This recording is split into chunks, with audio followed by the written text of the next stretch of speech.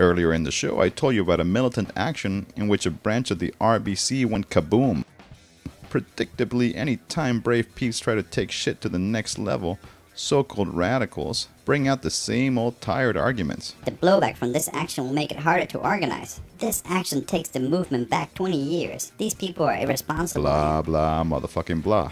Seriously, these folks act like prisoners in a penitentiary who suck up to the guards to get special privileges while snitching on those trying to start a slave revolt. If they had it their way, these motherfuckers would have us organizing marches and die-ins till the end of the fucking world. According to my source, the end of the world will be on February 14th in the year 2016. Valentine's Day. Bummer. To help us unravel why this annoyance keeps happening, and since we have less than 4 years to go until the whole fucking thing goes to shit, I bring you Peter Gelderloos, author of How Nonviolence Protects the State. Hey Pete, how the fuck are you? Doing pretty good today. So, Peter, how the fuck does nonviolence protect the state? Basically the idea is that, well, especially in North America, pacifists and nonviolent advocates have had a very defining role and even a censoring role in determining what other people's participation can be in a whole range of social struggles, and that the way that they've affected social struggles has made it very much easier for the state to control those social struggles.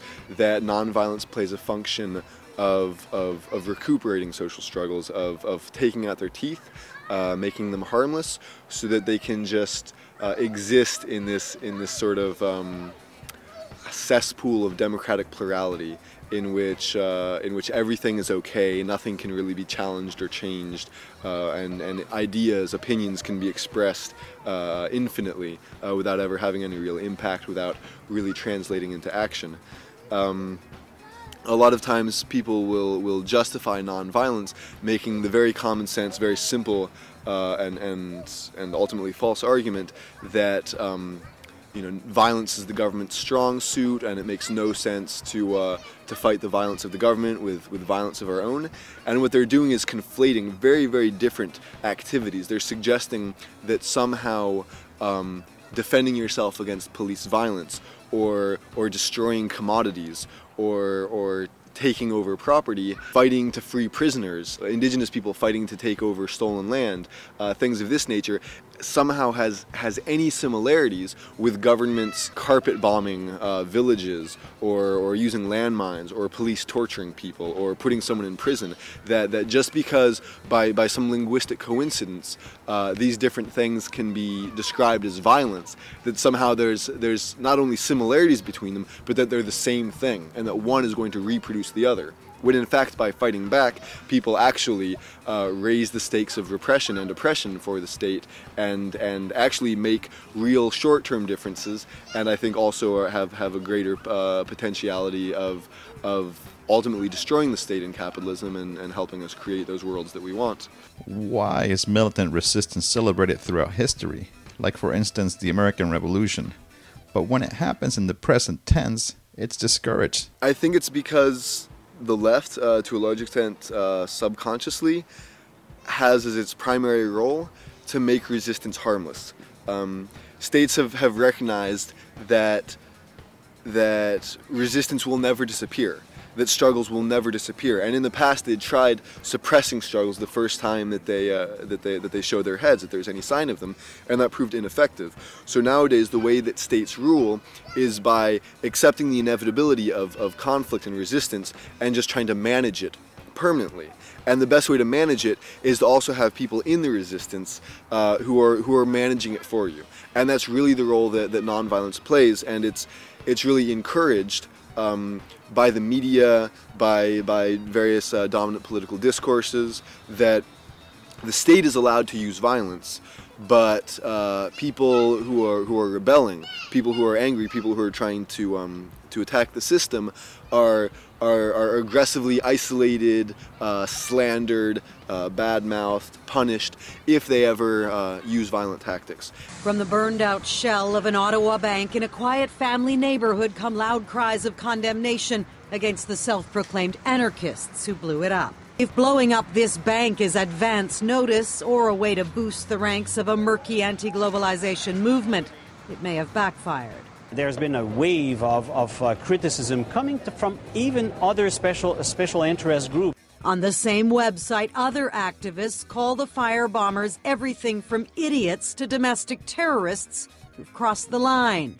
Too radical. The mass of protesters in Canada don't support violent activity to start with, but there will be a minority that sees this as an inspirational message in order to carry out further violent acts. And so in this way, the state and the media train, especially more professionally minded activists within the resistance, to enforce this code of nonviolence so that they never incur that loss in popularity or that bad press.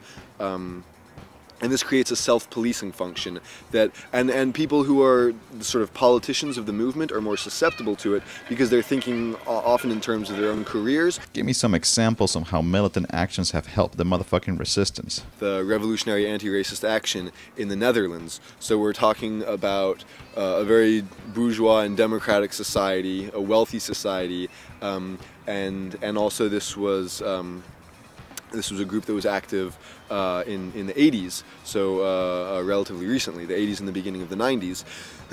And they participated in a broader movement against Shell Oil Company, specifically demanding divestment from South Africa.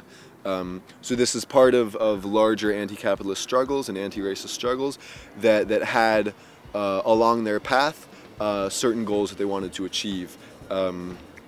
Certain things that they were fighting for more immediately, and so this group, Revolutionary Anti-Racist Action, actually carried out a number of bombings and sabotage campaigns against Shell, and were successful in winning that divestment, in forcing Shell to pull out of South Africa by causing them such immense amounts of damage, also in the context of many other tactics, including informational campaigns and boycotts and protests and all these other things working together had a very strong effect. Anytime someone brings up the idea of doing some gangster shit, these punk asses bring up Gandhi. What the fuck? Advocates of nonviolence, they frequently say that nonviolence works, and the principal examples that they use of that are Gandhi in India and Martin Luther King in the US.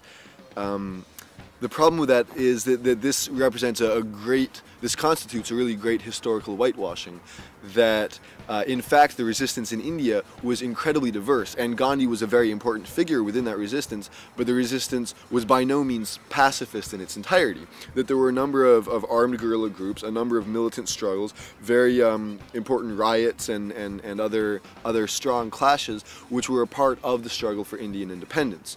So on the one hand, Gandhi basically got negotiating power from the fact that there were other elements in the struggle which were even more threatening to British dominance. So the British specifically chose to dialogue with Gandhi because he was, perhaps for them, the least threatening of the important elements of resistance. And if those other elements had not existed, they simply could have ignored Gandhi. Thanks, Peter.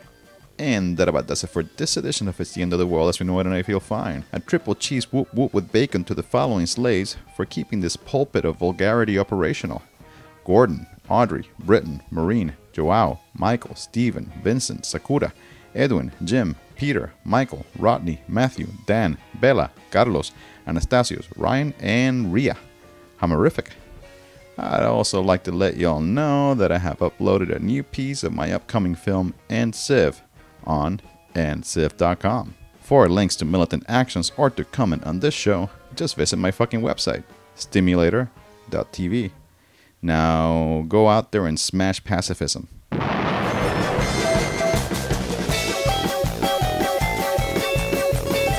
Remember, kids, you can podcast high-quality video of this show at submedia.tv.